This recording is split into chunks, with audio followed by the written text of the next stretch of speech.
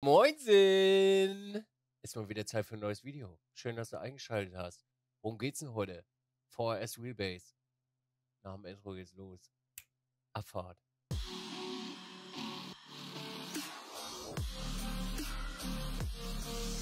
Kurzer Disclaimer. Ich habe sie leider noch nicht zu Hause gehabt zum Testen, aber der gute Boosted Media hat nochmal reingeschaut und hat seine alte Review genommen und hat die ganze nochmal aufleben lassen, aufgefrischt und hat nochmals reingeschaut, was so die Software kann und wie sich das mittlerweile entwickelt hat. Und oh boy, gucken wir mal kurz rein. So we're jumping back in the cockpit today with the Direct Force Pro from VRS or Virtual Racing School. Now, we did a full review of this direct drive wheelbase pretty much exactly 2 years ago here on the channel. And I would definitely recommend, if you're in the market looking at a direct drive wheelbase, definitely check out that review as a preface for the video that we're doing today. So as you guys will be aware, a lot of products do evolve over time. Firmware updates, software updates come out. So what we're going to be doing today is revisiting the Direct Force Pro and seeing how the user experience has evolved in the time since we did our original review. So we're going to be looking at the user experience in terms of software, how the controls are all set up, as well as of course the all-important driving experience. So let's just jump straight in. Der hat so ein schönes Studio mittlerweile, ne? Boosted Media. Kannst du sagen, was du willst, wirklich ein ganz, ganz feiner Typ. Also der hat ja wirklich sich von nichts auf das hochgearbeitet. Okay, so starting off having a look at the software here. Now, they have also released their pedals in the time since we did our review too. So when you have their pedals connected, and we will be reviewing those very soon here on the channel, those can also show up in this software. General layout of the software is very similar. Look and feel is all pretty much identical to how it was when we did the original review. But they have moved a couple of things around here and of course added a few filters, one of which in particular was my main complaint in our original review. So it's going to be very interesting to check out the difference that makes. So we've got our force feedback tab here with a dampening adjustment, friction adjustment, and inertia. Now, when we did our original review, I got a little bit stuck. I didn't realize that these two sliders weren't actually functional. It was other adjustments that I was making that I was feeling having an influence. But I can tell you that now these absolutely do make a difference. The friction adjustment here just adds a general sensation of weight to the wheel, like it's connected to a steering rack inside a Davon habe ich übrigens mittlerweile echt viel. real car. The inertia kind of adds that sensation of the wheel continuing to try and turn once you've sort of stopped putting an input in on with your hands. So what I can tell you is that this inertia effect now is probably the best inertia effect I've ever felt on any wheelbase that we've tested here at Boosted Media. It feels really, really, really authentic. The general smoothness of the wheelbase overall is still absolutely exceptional, just like it was 2 years ago when we did the review. You do occasionally get some funny little glitches when you're loading into games, things like that, but generally from a driving perspective, it is extremely smooth. But that's not to the detriment of those kind of more granular force feedback effects either. So it really is giving you the smoothness with the detail on top of that as well. So friction and inertia are working now. We're going to jump across to the filter tab quickly too. So we now have a couple of changes. Ich finde das so schön, dass die Software einfach komplett simpel ist. Also es ist nicht irgendwie, dass du komplett erschlagen wirst mit unglaublich viel Zeug, sondern da sind 2, 3 Schieberegler. Nächster Tab, nächster Tab, nächster Tab. Bei Simracing beispielsweise hast du ein Fenster, wo du halt echt 5 Seiten durchscrollen kannst und da sind lauter Schieberegler und du sitzt davor. Okay, was soll ich jetzt machen? Das ist hier echt cool gelöst, muss ich sagen. Also die Einfachheit. Here we've got some more filters here for smoothing. It used to just be Legacy 1, 2, 3, 4 were the filters that we had. Now you'll see at the moment I've got my iRacing profile loaded. I found that responsive 1 felt really good in iRacing. That only runs at 60 hertz refresh rate or sample rate for the force feedback. So I found that having a little bit more responsiveness here just did add that little bit of extra detail that was maybe lacking in iRacing. Now, if you're using IRFFB or something like that, you may find it's a little bit different. And I'm not really recommending my settings here. It is purely a subjective thing, but this is what I found felt good for me. Now, static force reduction was the big one that I felt was missing previously. What this setting does is it allows you to reduce the amount of force feedback that's coming through, or the static force in the wheel when you're coming through corners and things. And the reason why I felt that that was lacking in the original review was that when you're coming around a corner, often the force feedback could be overpowering, but if you cranked the force feedback strength down to compensate for that, you would also be cranking down the more granular detail. So I found for iRacing, for the more slower or GT style cars, around 30% felt pretty good. Maybe reduce that a little bit if you're driving something like an F1 car. Non-linearity, this Das ist übrigens auch eine Sache, die mir bei iRacing aufgefallen ist im Vergleich zu HCC. Du hast in iRacing wirklich immer volle Power auf dem Lenkrad drauf. Also wenn du eine Kurve fährst, merkst du richtig dass du ganz, ganz viel Kraft aufwenden musst, um durchzufahren. Das ist echt cool, dass es ich weiß gar nicht, ja, es ist ja ein Filter, dass es einen Filter gibt, der das ein bisschen geringer macht. Ist echt nicht schlecht. This is a new filter as well. Didn't really feel like that added anything that I felt was beneficial, but again, have a play with that and see what it does for you. Now, slew rate, this is a new adjustment too. We have an option here for performance, balanced, and quiet. Now, slew rate is the ability of the motor to respond quickly to what's going on inside the game. So if you've got a sudden change in direction, how quickly the motor is able to actually relay that information across to you. Now, with quiet, I felt that things just felt a little bit too dampened. Performance mode, this does make the wheel feel quite a bit more snappy, but what I found is that you get this kind of sensation, it's not really torque ripple or cogging, but you get this kind of vibration effect that goes on through the wheelbase. It's because the sample rate's so fast that I think it's sort of getting into a little bit of a feedback loop maybe, and just sort of adding a little bit of noise, I guess would be the best way to describe it, to the signal. So I didn't really like the sensation of that because I felt like it was kind of pulling away from the immersion a little bit. I was constantly aware of that going on in the background to the point where it didn't really feel so authentic anymore. So I found that the balanced slew rate felt best for me, but again, have a play with it. And then we also have adjustments for end stops, which is just your bump stops at the end of the rotation in the wheel. So we don't really need to spend any time on that.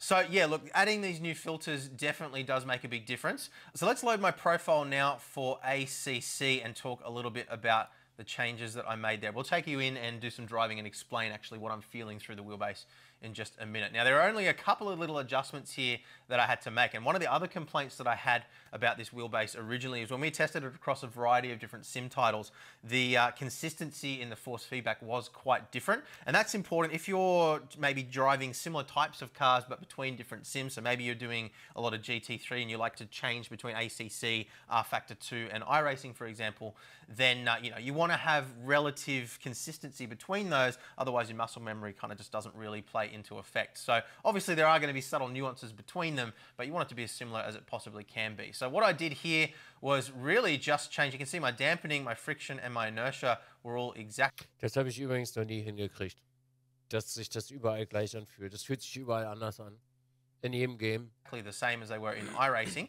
So I increased the static force reduction just by 10%. Just felt that that took the edge off a little bit more. The force feedback was just a little bit stronger in the corners in ACC than it was in iRacing. But again, that will depend, of course, on the car that you're driving. The main change that I made, well, really the only other change that I made, was just changing the filter from responsive, like we talked about before, to soft 1. Now, I want to just quickly read the notes here from the changelog from the guys at VRS, just to explain this a little bit better. So one of the things that they talk about here is new and improved smoothing options. Legacy 1 to 4, like we talked before about, is the original smoothing options. Responsive 1 and 2 are new direct filters which remove the quantization steps from the input signal and minimize filter lag. The optimal filter frequency removes quantization from the input, but also makes it feel less direct or more soft without loss of detail. Now, what I found in ACC, because that's running at 400 Hertz as opposed to the 60 Hertz that you get in iRacing, some of that really high frequency detail did just start to feel a little bit noisy inside the wheelbase. So what I ended up using was the soft 1 preset. What it says about that is soft 1 to 3 modes not only smooth the input from the game, but also remove high frequency signals from the input. The soft modes are helpful for games that run high force feedback update rates and output unwanted high frequency vibrations, which is exactly what I was feeling originally with the same setting that I was running in iRacing. That explains that. Now, the other thing... Witzigerweise höre ich sowas gar nicht, weil ich meine Kopfhörer aufhabe. Also ich höre nicht, was meine Wheelbase macht. Ich bin immer wieder verwundert, wenn Leute zu Gast sind und ich mal keine Kopfhörer aufhabe und ich das erste Mal die Wheelbase höre. Also, weil meine macht das auch in gewissen Situationen, aber ich krieg das nie mit. thing you'll notice here as well is a new button for installing or uninstalling, which is a nice touch, game compatibility registry key. Now, the reason why I say it's a nice touch that you're able to uninstall it as well is sometimes making changes to registry keys can mess with other equipment, or if you upgrade your wheelbase to something else maybe later on down the line, it may interfere. So the fact that we have that button there is a really nice touch. Now, one of the complaints that we had with the original review as well was that some of the sim titles took a little bit more work to get going. You had to go into INI files, make adjustments and things like that. So having this here is a really great thing. Literally all I had to do was just hit that install button, reboot the PC, and maybe not even have to reboot the PC, but I did anyway. But yeah, all the sim titles that we tested it with originally were all absolutely fine with no other adjustments necessary to make them work. So that definitely improved the user experience as well. So in terms of the user interface and the user experience with the software, look, it was pretty approachable before. It was pretty self-explanatory as well. One thing I would still like to see them add is some tooltips when you hover over each setting, just to let you know exactly what it's doing. Hopefully this video has helped you out with a bit of an explanation there as well. Cool. But look, very approachable overall. The changes that they've made definitely make sense, and they have added all the things here which I felt were missing previously. So let's go for a drive now in iRacing. We'll do some driving in ACC as well, talk you through the differences there in the driving experience, and then we'll wrap things up with our conclusions and some comparisons with some other products which have entered the market since our original review of the Direct Force Pro. Ich kenne das noch von Error, weil der fährt ja auch diese Wheelbase.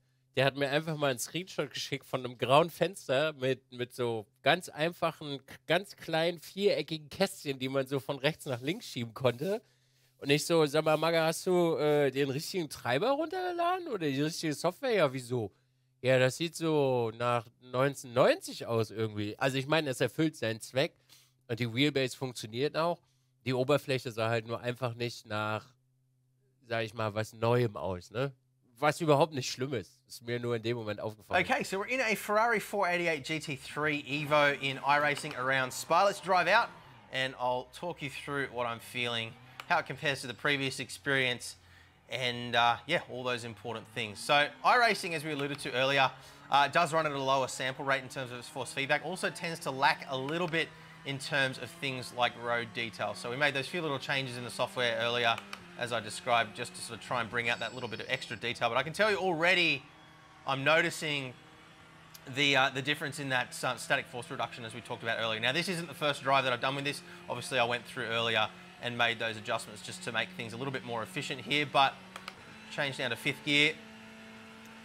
The things that I was looking for were not losing any detail in the road surface, and I am getting a good amount of detail come through.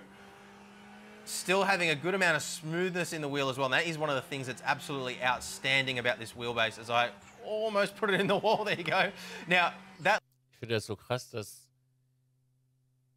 da keine Bewegung drin ist in den Kurven. Also bei mir bewegt sich halt das Lenkrad extrem viel. Little tank slapper that we had there was actually a good example of one thing that I did want to talk about, actually. So you'll notice, you would have noticed earlier, I had the inertia setting turned up quite high, and I made the comment that it was probably the most authentic feeling inertia that I'd ever felt. And what I mean by that is, you know, the sensation of the wheel sort of trying to continue to turn when you stop actually inputting something. And that is important because it gives it the sensation of, you know, weight in the steering, like the steering's actually connected to something inside the car. Now, on rapid changes of direction like that, there is a little bit of, I guess, what I would describe hysteresis going on. So one thing I would like to see them add is a little bit more non-linearity just for that particular effect. The non-linearity adjustment that we saw earlier doesn't really influence that.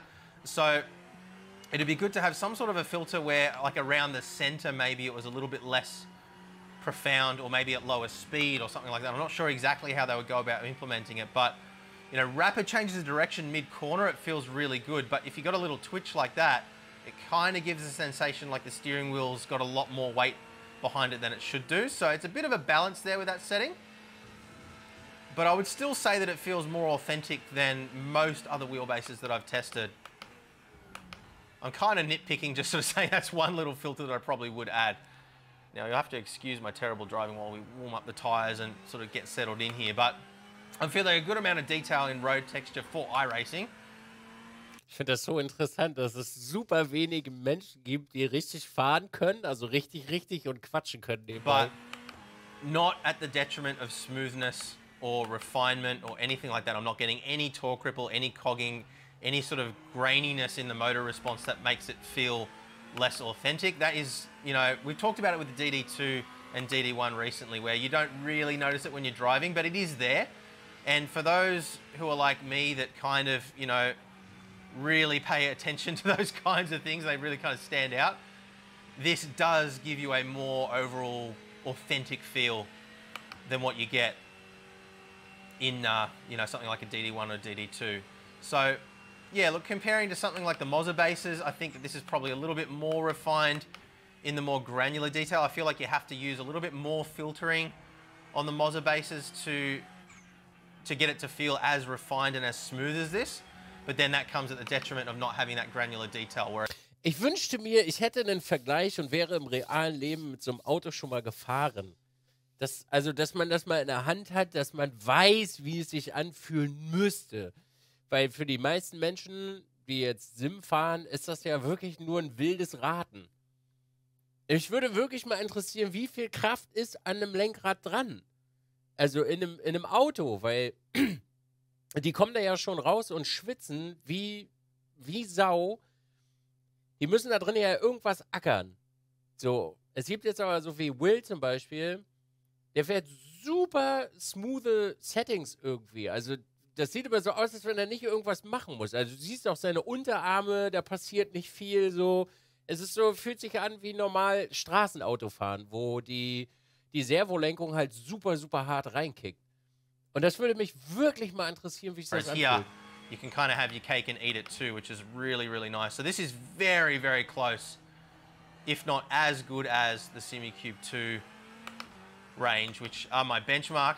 And I think when you consider the price here, that's pretty darn awesome. So obviously there are ecosystem considerations there as well, but I think that pretty much covers everything we need to cover in terms of iRacing. So yeah, we've got a good amount of detail for iRacing in the road textures. The ripple strips feel pretty consistent, smooth force feedback, a good sensation of the weight of the car. All those important things are all definitely present there, and they've definitely been improved since we looked at it previously. So let's jump into ACC now and have a look at the experience there. Okay, so same car and track combination, this time in ACC. So the Ferrari 488 GT3 Evo around Spa. Now immediately I'm feeling Einen recht schönen guten Morgen, meine lieben Wagenfreunde aus nah und fern. Zipfel auf. Da ist es. Da müssen die Arme ein bisschen ackern. Granular texture in the road surface. The bumps feel more profound through the steering than they did in iRacing as well. Look, the overall feeling of force feedback is consistent though in terms of the inputs that you're making, the smoothness and things like that. So it's not different enough that it's going to throw out your muscle memory. But there's just more detail inherent in ACC than there is in iRacing. So with that smoother profile, as we discussed earlier, it really does smooth out. They've done a really nice job of smoothing out that really high frequency detail that made the base feel a little bit grainy and a little bit robotic maybe. One of the other things I noticed running the responsive profile as well is you did get the occasional little robotic glitch mid-corner if there was a tiny little correction in the steering, something that you had to do, or just a bump in the road or something. Occasionally you get a kind of robotic jerk in the steering. That is not there with this smoother profile. It's maybe filtering the ripple strips a little more than I would like, but the detail is still there. So it is a balance, and you can play around with those filters to find what's going to suit you best. But it is a bit of a trade-off either way. But yeah, look, this feels otherwise very, very similar to what it did in iRacing, which is what we want. We've got all that detail there. Ist auch interessant zu beobachten, wenn iRacing, also Menschen, die sehr viel iRacing oder hauptsächlich iRacing fahren, wenn die zu ACC wechseln und wie die bremsen. Das ist immer super interessant zu sehen. So, bei iRacing ist es ja so, es gibt nicht volle Pulle Bremsen. Gibt's nicht. Sondern da bremst ja immer so, ich glaube 90% ungefähr, und dann fängst du aber schon ein bisschen früher an zu bremsen als in ACC. Und bei denen sieht das immer so total entspannt aus beim Fahren. Also so rund und so rund und entspannt, ja. Und wenn du dann jemanden guckst, der ACC fährt, hauptsächlich. Bei dem sieht das dann nicht mehr so aus. The sensation of weight in the car is absolutely fantastic, and it's just overall, like I said about iRacing, a much more refined experience than it was before, both from the, you can see there again a big twitch in the steering, but I was able to catch it pretty easily. We did have that inertia thing that I was talking about before, but that's just to do with filters rather than the force feedback coming out of the game. Crank down the traction control a little bit and just let you guys see how I'm reacting to little slides and things like that. Try and get it turned in nice and early, back on the throttle. A little bit over the edge. You felt the weight of the car transfer as we bumped over the little sausage curb there. Get it turned in, up over the ripple on the inside, and just being able to feel the sensation of those rumble strips and feeling the weight of the car go up on the curb just gives you more confidence in using the full extent of the track. And that's one thing that I've been criticized for a lot in my driving, is not using the width of the track enough. Ja, du bezahlst ja auch den ganzen Track, nicht nur einen halben. And the detail that I'm getting here just does allow me to do that a little bit more. I missed the apex a little bit there, but you really do feel what's going on with the car. It's hard to drive fast and talk at the same time as anybody. That's the overall. Ja, du, kannst du aufhören, bitte alles zu drücken? Smoothness is just like a DD1 doing here in today's video. But yeah, look, this just overall very well refined, and I kind of like feel like I'm just repeating myself now. So let's jump out and let's go talk about our final conclusions, and yeah, we'll wrap things up.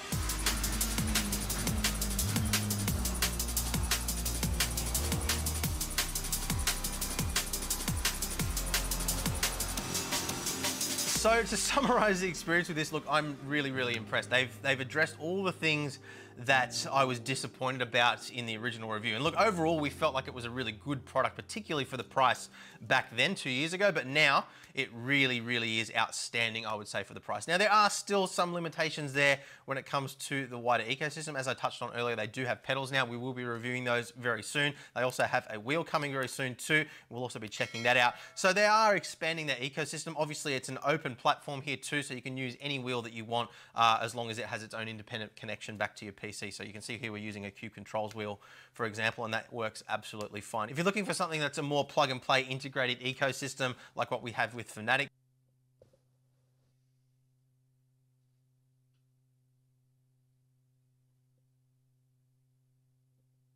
for example, where you can just plug the wheel in, make adjustments to your force feedback on the wheel itself, things like having mobile apps to make adjustments as well. None of that stuff has been implemented with this product yet, so that is probably where the main difference, I'd say, in the user experience comes. But look, in terms of the overall user experience, accessibility, ease of use, all those things, I think that the software is very approachable. It does look a little bit old-fashioned, but you know, in terms of the core functionality, everything is there. And I think particularly when you consider the fact that, you know, this does come in at 20 to 30% cheaper than a lot of the other wheelbases that are on the market at around this kind of strength rating. So if you look at something like the R16, the R21, we will be doing full reviews on those very soon too, but I have been driving with those quite a bit in preparation for that. And the experience there is kind of, as I was touching on in the driving segment of this video, you can make them feel as smooth as this, but that comes at the I guess, at the cost of that granular detail. Whereas with this, we really were able to dial it in and, you know, have our cake and eat it too, basically. We're able to get all that detail out of it, but not have to sacrifice smoothness. We don't have any problems with torque ripple, cogging, anything like that.